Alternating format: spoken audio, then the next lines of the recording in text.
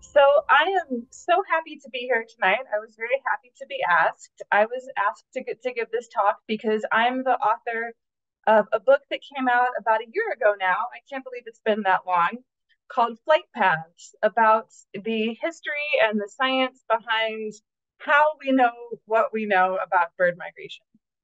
So I spent several years of my life immersed in this topic. I read more scientific papers than I could possibly count. I talked to dozens of scientists, not only ornithologists, but a surprising number of electrical engineers and computer scientists, folks like that. I got to join a few of the ornithologists in the field while they were carrying out their research. And I feel really privileged that this is my job. This is what I do for work, and that I get to tell the stories of some of the scientists profiled in this book. I still feel like they're the real experts, and I'm just here trying to bring the amazing things that they're doing to a wider audience. And it's a really fun job to have because really there are so many good stories to tell about bird migration. These are just a few of the amazing migrators whose stories appear in my book. On the left, that is the bar-tailed godwit. This bird makes the longest known nonstop bird migration in the world. In the fall, they fly from Alaska all the way across the Pacific Ocean without touching down to get to their wintering range around New Zealand. In the middle is the bar-headed goose. These birds make what is probably the highest altitude bird migration in the world, flying over the tops of the Himalayan mountains every year. And in the upper right-hand corner, that little guy is called a blackpoll warbler. These birds, what they do in fall to get from New England down to their wintering grounds in northern South America, they launch themselves out and spend about 3 days flying over the open waters of the Atlantic Ocean, which sounds less impressive than the bar-tailed godwit crossing the whole width of the Pacific. But a godwit is about the size of a football, and the blackpoll warbler is about the size, weighs about the same as a ballpoint pen. So it's just incredible.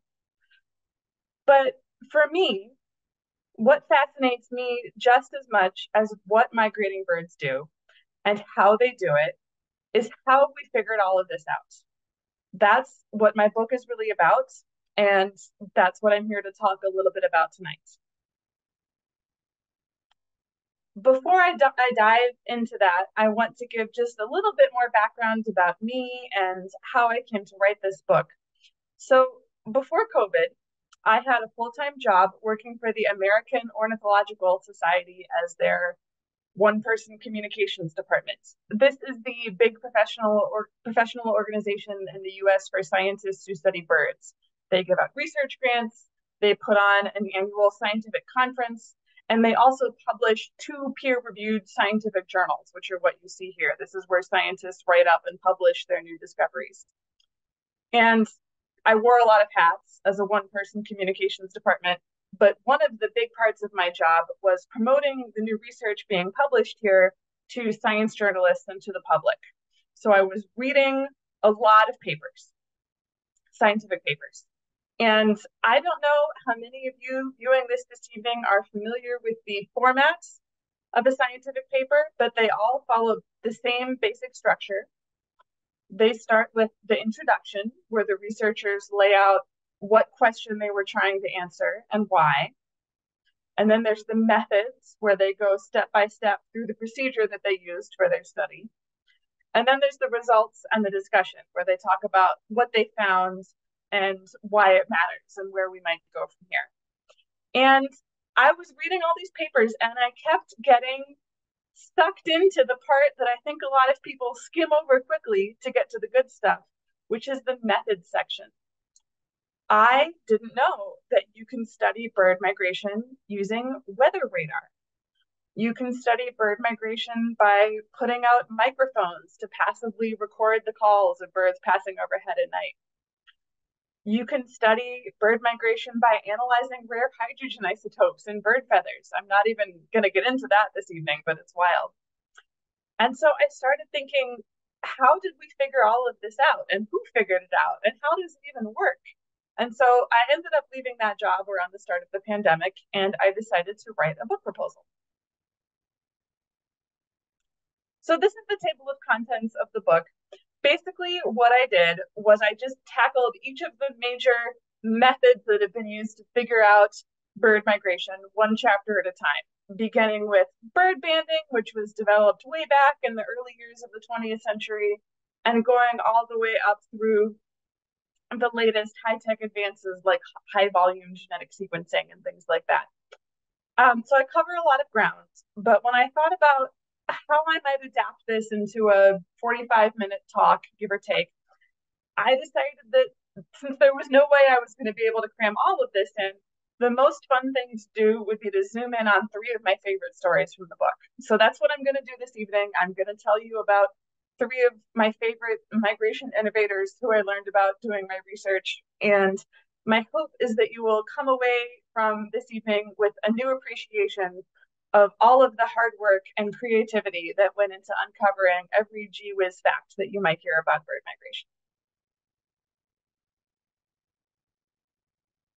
Excuse me. So the first tactic for figuring out what migratory birds are doing that I want to talk about is one that I had not even heard of before I started doing the research for this book, and that is called moon watching. So most birds, or at least most songbirds, actually migrate at night. They're making most of their progress at night and resting during the day.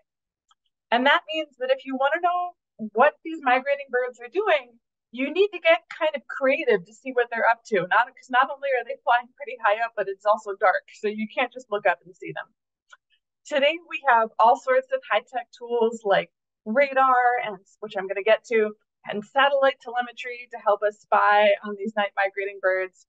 But before any of that technology was developed, this guy, whose name was George Lowry, came up with a really clever way to do it using just a telescope. George Lowry was born in Louisiana in 1913, and he was obsessed with birds from the time that he was a child.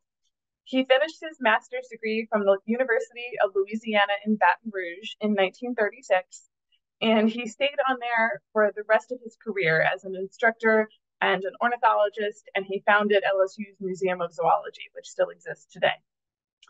Now, being really, really into birds and living right along the Gulf Coast, George Lowry would have been very familiar with a phenomenon called migratory fallout. So this is when birds in spring, when they're migrating north, they often cross the Gulf of Mexico. And then depending on the weather conditions, they sometimes all just sort of fall out of the sky en masse at the first bit of land that they encounter. So when conditions are just right, if you're in, the first little grove of trees back behind the beach, you can just see every variety of migratory songbird imaginable dripping from the branches. And although there wasn't really any way to prove it at the time, a lot of ornithologists in the early 20th century, George Lowry included, thought, based on circumstantial evidence like migratory fallout, that it was likely that migrating birds crossed over the open water of the Gulf of Mexico on a regular basis. So this route was just a normal part of annual bird migration. But then in the 1940s, another biologist named George Williams, they're both named George. I'm sorry, it was a popular name for mid-century ornithologists. So George number two, George Williams, he comes along and says, hang on, wait a minute, this doesn't make any sense. Why would these birds voluntarily choose to fly over hundreds of miles of open water when Mexico is right there?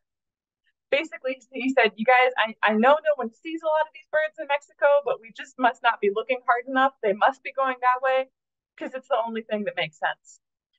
Now, George Lowry, who again had seen the evidence of trans-Gulf migration with his own eyes, was really annoyed about this and really determined to prove George Williams wrong. And so he started thinking about how he might gather concrete evidence that large-scale trans-Gulf migration was a real phenomenon. And he remembered some quirky ornithology papers from the early years of the 20th century where some folks had described looking at the full moon through a telescope during migration and being able to see the silhouettes of these night migrating birds passing in front of the moon. And Lowry thought, well, that's interesting. Maybe I can do something with that. Luckily for him, there was an astronomer also working at LSU at this time who happened to be also an avid birder. And so Lowry and this astronomer put their heads together and they came up with a set of equations that would let Lowry take a raw count of how many birds passed in front of the moon in a certain amount of time and do some math and turn that into an estimate of the total number of birds crossing an imaginary 1 mile line on the Earth's surface every hour. Now, this sounds kind of abstract, and it is, but what it boils down to is Lowry now had a tool to measure and quantitatively compare how much migration was happening in one time and place with how much migration was happening in another time and place, which sounds really simple, but there had never been a good way to do that before. So Lowry dubbed this the migration traffic rate, and he thought that it meant he finally had a tool to demonstrate the volume of birds passing over the Gulf. All right, so April 1945, Lowry packs up a telescope, he gets on a boat headed across the Gulf of Mexico for a port on the Yucatan Peninsula, and he's so excited. He's like, here I go. I'm going to prove George number two wrong. First night, he goes up on deck, sets up his telescope. They're, out at sea in the Gulf, and he points it at the moon. George Lowry did not have any experience on the water.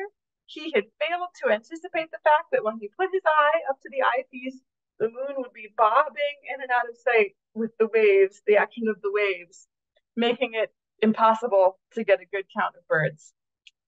But Lowry was not a man who gave up easily. He knew that there must be thousands of birds streaming overhead in the darkness. And so he waited until the boat docked in the Yucatan where the waters were calmer, and he tried again. He pointed his telescope out at the moon rising over the Gulf, and in 45 minutes he tallied 12 birds, which might not sound like much.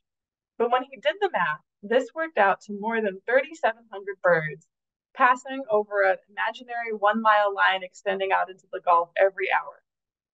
Lowry had just collected the first hard numerical evidence that trans-Gulf migration was real. So take that, George number two.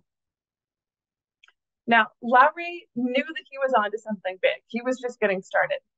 His next idea for moon watching was to scale it up and recruit volunteers from across North America to help collect this type of data. Today, we would call this citizen science or community science, and there's a whole chapter in my book just on that. In the 1940s and 50s, though, those terms hadn't been coined yet. Lowry just knew that he had hit on a method that had the potential to reveal migration patterns at the scale of the whole continent for the first time. But he was not going to be able to carry out such a big project alone. And luckily for Lowry, an enthusiastic young graduate student named Bob Newman arrived at the Museum of Zoology right about this time. So this is Lowry again on the left, Bob Newman on the right. This is clearly not Bob Newman as an enthusiastic young graduate student. You'll have to use your imagination because in the pre-smartphone era, people often didn't get a lot of photos taken of themselves until they were further along in their career and more famous. Now, like Lowry, Bob Newman came as a grad student and ended up staying on at LSU for the rest of his career. And these two men formed a working partnership that lasted all the way until Lowry's death in the 1970s. They both passed away decades ago, so I did not get to interview either of these men when I was working on my book. But I did get to talk to an ornithologist now in his 80s who worked with both of them when he was a grad student at LSU. He shared some of his recollections. And my impression is that in a lot of ways, these two men could not have been more different. They were sort of the odd couple of ornithology.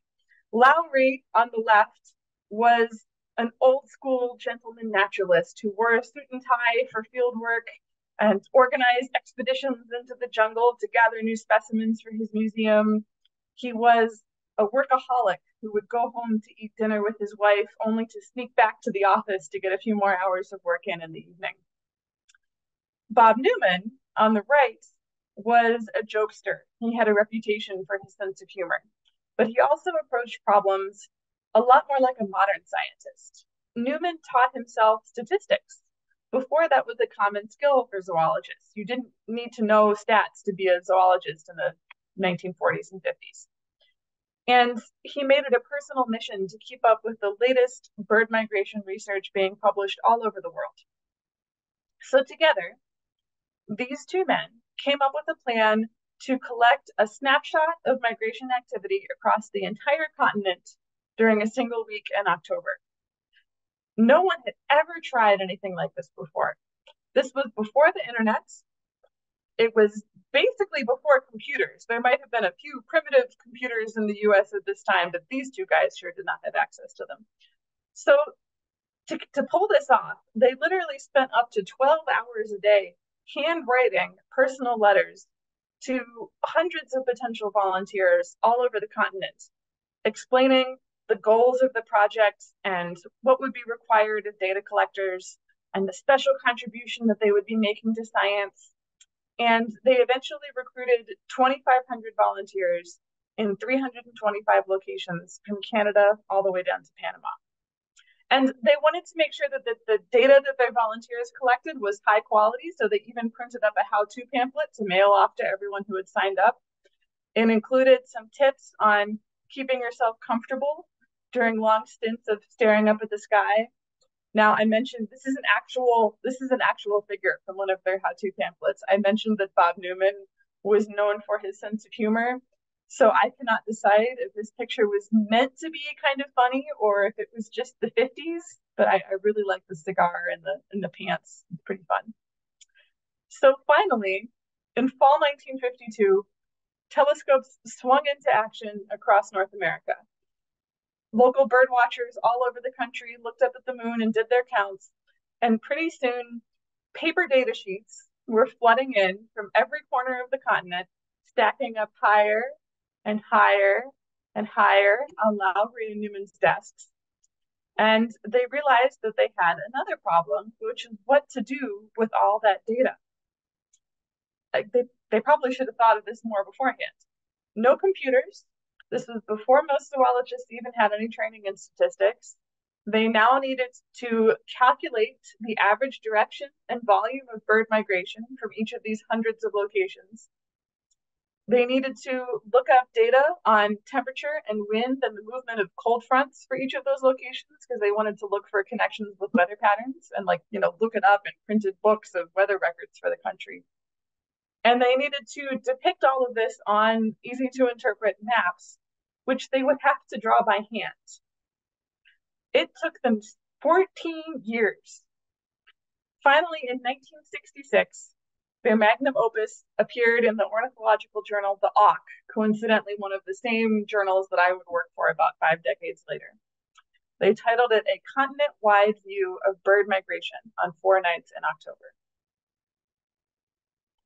And it included these painstakingly crafted maps where they had used arrows colored red and black and white to indicate the volume as well as the direction of migration at locations across the continent on the nights of October 1st through 4th, 1952.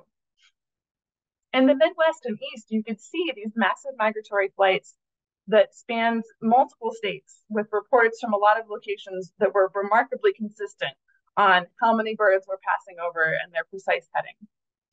And you could see that favorable winds and the movement of cold fronts both clearly affected migration patterns across the continent, with the heaviest migration occurring in front of advancing cold fronts.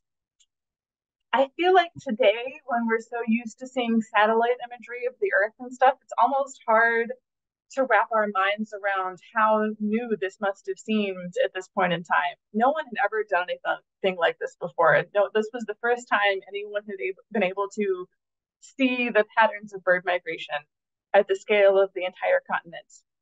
This paper was 40 pages long. It was a blockbuster. It influenced studies of migration for years. It was also the last moon watching paper that Lowry and Newman would ever publish, because all of this hard work was about to be made pretty much obsolete by the rise of the new technology, which was radar. So I'm sure some of you have seen an image like this before. This was taken from the nationwide weather radar system, the same one that you see images from on the Weather Channel with the green and orange blobs to show you where the rainstorms are. And you can see some rain on this map, especially along the East Coast.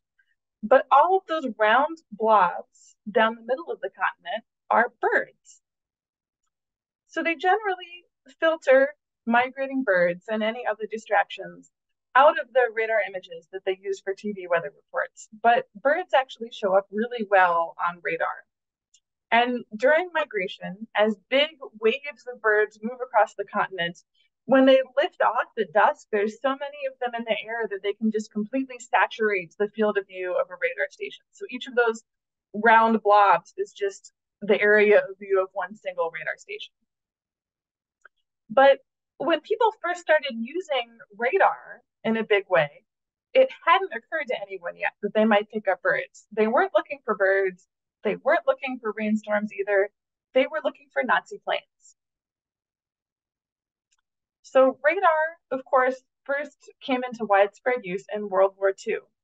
And to get a tiny bit technical just for a minute, radar stands for radio detection and ranging.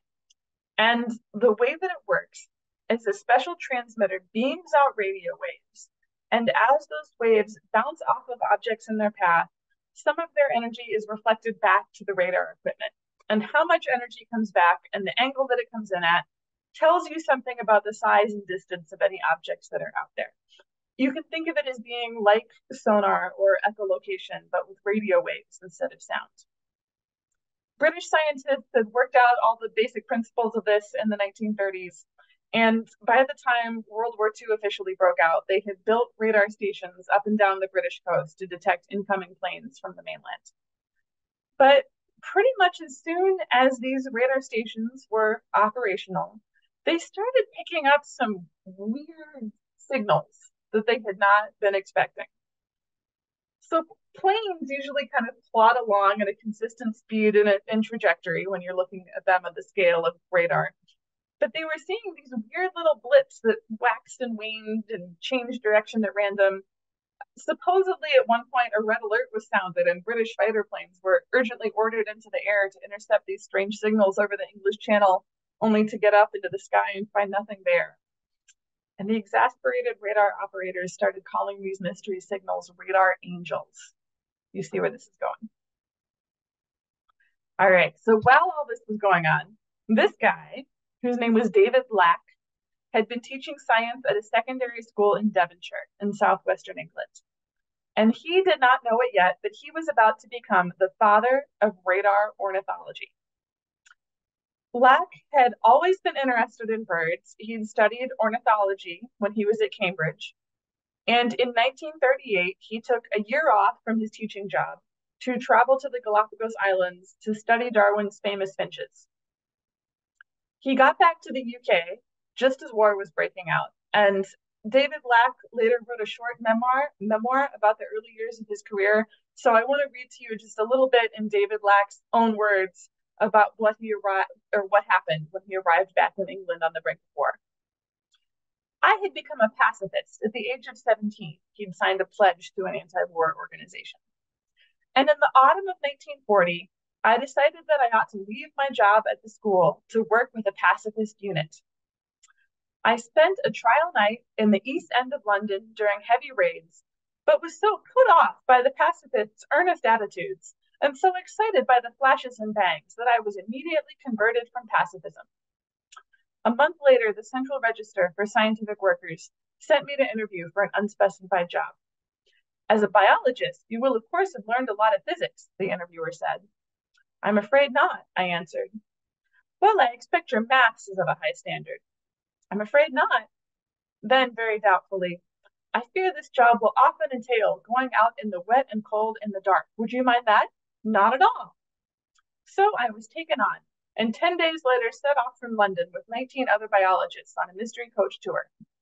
It's always fun to discover that the historical person you're researching had a sense of humor. So yeah, you can see where this is going. Lack was assigned to a job working on radar systems.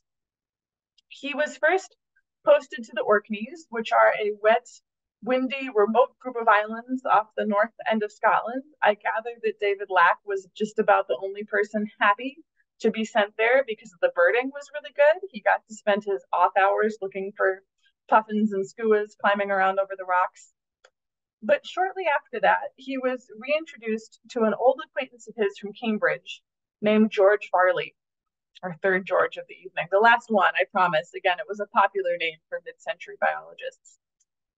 Now, as I said, Varley was a classmate of Lack's from Cambridge, and he had been an entomologist before the war, so a bug guy. But now he had also fallen into this line of work, working on radar systems as part of the war effort.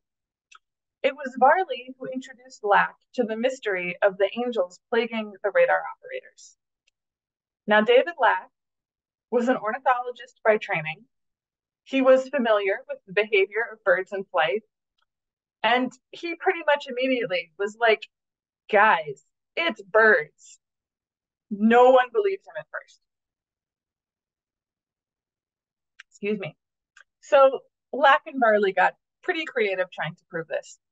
At one point, they actually convinced an officer to tie a dead gull to a balloon and send it up into the air in front of a radar station, just to demonstrate that it was at least possible for a bird to produce a radar signal. Finally, in September 1941, Varley managed to use a powerful telescope to confirm that the source of the signal being tracked offshore in real time was in fact a flock of gannets, the seabird that you see here. As the war continued, Lack and Varley continued to collect radar observations that they believed represented birds. And at first, only big birds like gannets and geese were showing up, but radar technology was improving rapidly, and soon they were detecting flocks of smaller birds like starlings. They continued to gather more and more data to confirm that the characteristics of the so-called angels were consistent with the behavior of birds in flight. It took them a while to convince everyone. I want to read one more brief David Lack quote, just because I love this man's sense of humor. At one meeting, he wrote, after the physicists had again gravely explained that clouds of ions must be responsible, Varley, with equal gravity, accepted their view, providing that the ions were wrapped in feathers. So they stuck with it, and in 1945, as the end of the war neared, they got permission to publish their previously top secret findings in the journal Nature. Today, Lack, who died in 1973, is better remembered for a book that he wrote about Darwin's finches, but this publication essentially kicked off the whole subdiscipline now known as radar ornithology. Now, radar ornithology might have been a footnote in my book instead of an entire chapter if radar hadn't turned out to be really useful for another group of folks besides the Air Force and ornithologists, and that, of course, was meteorologists. So pretty much immediately after the war, weather scientists started developing radar technology as a way to provide early warnings about hurricanes and other major storms. Large flocks of birds showed up just as well on weather radar as they had on military radar, so building a nationwide network of radar systems was great news for ornithologists interested in large-scale migration patterns. And over time, as this technology has advanced and we've gotten things like Doppler technology, it's just continued to be a better and better source of information about the patterns of large-scale migration. So I want to talk really briefly about a specific paper that was published in 2018 that I think shows the power of this kind of data. Two scientists working with the Cornell Lab of Ornithology downloaded radar scans covering every evening for 23 years. This is more than 150,000 total individual radar scans. And they analyzed them to see how weather factors like temperature and wind and air pressure predicted the appearance of big migration movements on radar. Because we think of migration as being, a season lasting a month or more, but there's not an equal number of birds in the sky every night. There's big nights and there's quiet nights, depending on the conditions. Oh, and if you're paying attention, you might notice this is basically the same thing that Lowry and Newman were trying to do with moon watching, but now we have much bigger data sets and we have supercomputers to help us analyze them. So when they did the math here, they found that by using this analysis, they could explain almost 80% of the variation in how much migration was going on from one night to the next by looking at these weather patterns, and that they could even predict big migratory movements several days in advance. So there's this really cool tool called Birdcast that is operated by the Cornell Lab of Ornithology. You can log onto this website during migration, and it will give you a forecast of how many birds will be flying overhead in your area that night. And this is the technology that this tool is based on. And it is all thanks to a witty science teacher from Devonshire who realized what must really be going on with those mysterious so-called angels. But, of course, radar is not the only way to put radio waves to work tracking birds. And that brings me to my third and last and favorite story of the evening.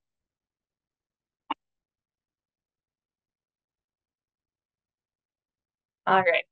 So this guy's name is Bill Cochran. We have young Bill Cochran on the left, Bill Cochran later in his career on the right. In the mid-1950s, Bill Cochran was a young Navy veteran working on an electrical engineering degree part-time while working for a brand new television station based in Champaign, Illinois. Sorry about that.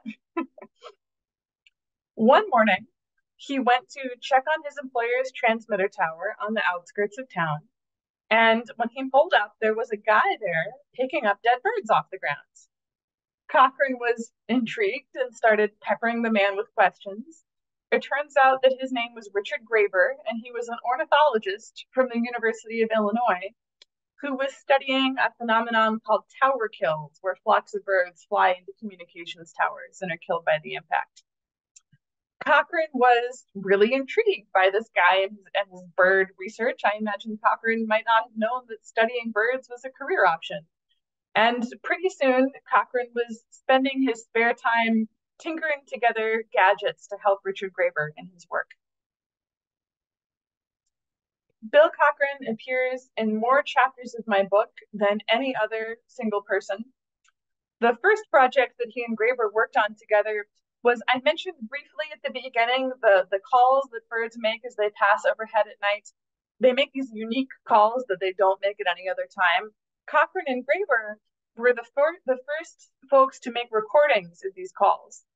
And one of my favorite little anecdotes from the entire book is Bill Cochran figuring out how to rig up a tape recorder with bicycle axles to hold these 6,000 feet of tape that they would need to record an entire night. This is their recording setup there. But by far the chapter in my book where Bill Cochran looms largest is the one on radio telemetry. So telemetry just means transmitting data from one place to another in real time. And there were two technological advances right around this time that really helped kick off the field of radio telemetry. The first was the invention of the transistor in 1947. I don't know if you can read the caption there, but this is a replica of the first transistor. And to take a subject that's pretty technical and just boil it down to the bare essentials, before this, radios relied on bulky, breakable vacuum tubes to amplify the signals that they were sending out. But transistors provided a lightweight, efficient, durable way of doing the same thing. And as a result, they made it possible to suddenly adapt radios for all sorts of tasks that they wouldn't have been suited for before, including transmitting sensitive data from place to place in real time. One of the first groups to actually jump on this and start experimenting with this was the US Navy. They tried things like using radio signals to transmit real-time data on a jet pilot's vital signs to a physician monitoring them from the ground, and to study the effectiveness of cold water suits for sailors by transmitting out real-time temperature data. It did not take long for wildlife researchers to begin borrowing these same techniques. Excuse me. So in 1957, some scientists in Antarctica used the system from the cold water suit tests to remotely monitor the temperature of a penguin egg during incubation. That's what's going on here. Those are penguins being manhandled in the lower right-hand corner. That same year, a group of researchers in Maryland borrowed some ideas from the Jet Pilot project and surgically implanted transmitters in woodchucks to monitor their movements around a little nature preserve. Soon, big engineering firms like Honeywell were getting involved, trying to design radio tracking systems that they could sell to wildlife biologists to use to track animals' movements. But they were trying things like strapping a metal box containing a radio transmitter to the back of a grouse, and then releasing the bird into the bushes. And a grouse, a game bird with a metal box strapped to its back, does not last very long in the wild. So before wildlife telemetry could really take off, someone who's literally going to have to think outside the box, and that someone turned out to be Bill Cochran. So I said two technological advances, and I only talked about one, the transistor, so far.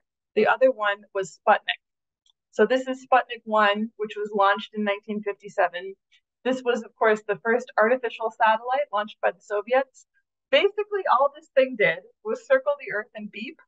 But if you had a radio receiver and you knew what you were doing, you could pick up this beep from anywhere on planet Earth. And this just touched off a whole new wave of fascination with radios and what they could do. So by 1960, Bill Cochran, who still had not actually finished his electrical engineering degree, but was apparently something of a transistor savant, if you will, had picked up more part-time work helping a University of Illinois astronomer build radio beacons for some of the first US satellites that were going to be launched in response to Sputnik. Actually, some of the first US spy satellites, but Cochran and the astronomer did not know that that's what they were working on. Cochran was also still doing work with Raber and his colleagues at the Illinois Natural History Survey, and it didn't take too long before someone there suggested combining Cochran's two part-time gigs. Like, hey, Bill, what do you think would happen if we took one of your radio gizmos and put it on a duck?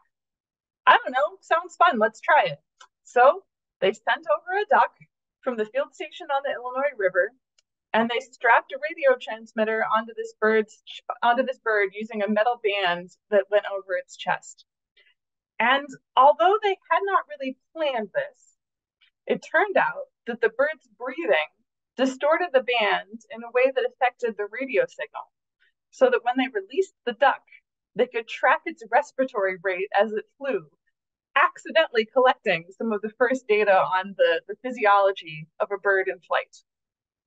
So the moment that duck took off with one of his transmitters attached to it, Bill Cochran was hooked, and this became the focus of the whole rest of his career. He didn't just work on birds. I think we're all familiar with wildlife telemetry, like the radio collars worn by deer and wolves and stuff. It pretty much all goes back to Bill Cochran. He was the first guy to make this really practical. Building a radio transmitter to be worn by an animal requires making trade-offs among a long list of factors. A longer antenna will give you a stronger signal. A bigger battery will give you a longer lasting device, but those both add weight. And Cochran, who wouldn't officially finish that engineering degree for several more years, turned out to be really good at getting this balance just right. He favored designs that were as small and simple and compact as possible. And instead of putting the components in a metal box, he came up with this idea of dipping the whole assembly in plastic resin to seal and waterproof everything together. Now, when he first started, he was working on things like surveying cottontail rabbits, but it did not take very long until he was building transmitters small enough that they could safely be placed on large songbirds. This was great news because his old friend and mentor, Richard Graeber, studied large migratory songbirds. He studied thrushes, and he was looking for ways to learn more about their migratory behavior. So, 1965, Richard Graeber, Cochran's ornithologist friend, manages to find a pilot who was willing to try following a migrating radio-tagged thrush at night via small plane, because these devices only had a range of a few miles. So if you wanted to use one to follow a migrating bird, you literally had to follow the migrating bird. May 1965, they captured a gray-cheeked thrush outside Urbana, Illinois. They trimmed the feathers from a little patch on its back. and they stuck on the transmitter using eyelash glue, the same stuff that we use to attach false eyelashes. This is actually still very popular for this sort of thing because it's non-toxic and it doesn't irritate the skin and it wears off on its own eventually. So you can just enjoy the mental image of generations of crusty macho wildlife biologists having to learn exactly where the eyelash glue is kept at the local cosmetic store. Side note, sorry. So that night, Graeber and the pilot followed this bird north for 400 miles before turning back, 200 of which were over the open water of Lake Michigan.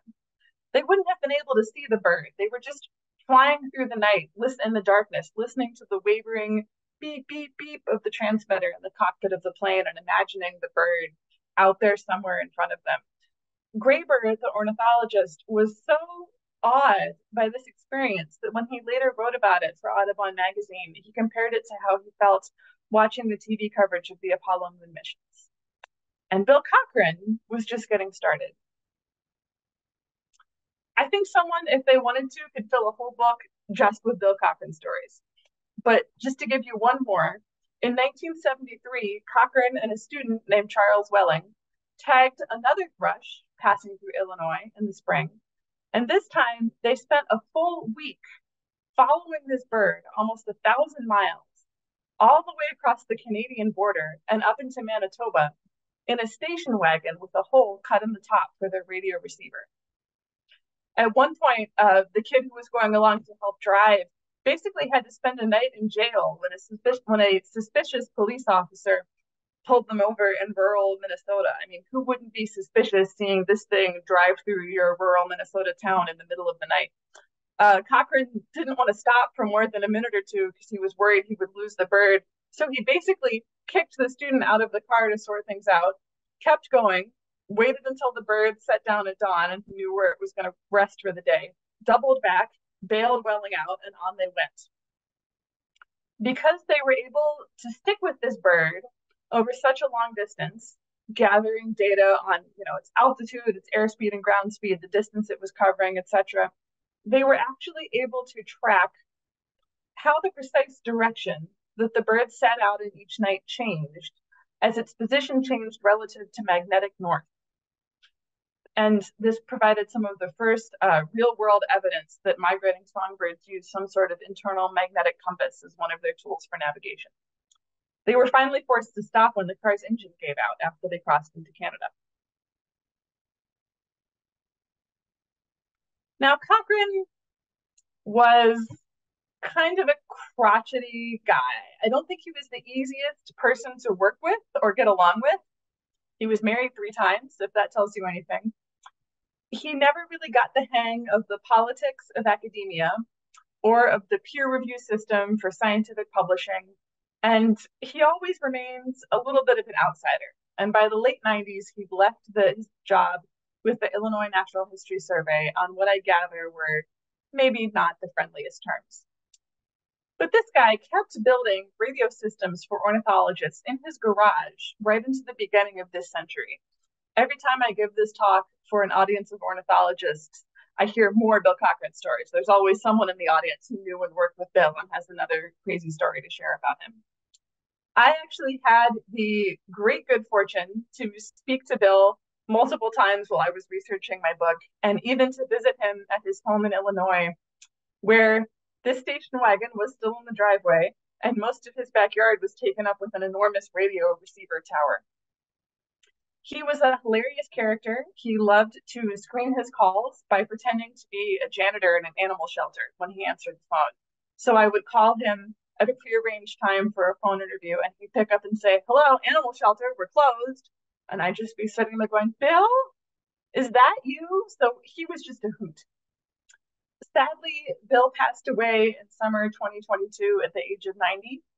I really believe that he is an unsung hero of 20th century science. And I'm happy that my book is hopefully going to make more people aware of all the things that he accomplished.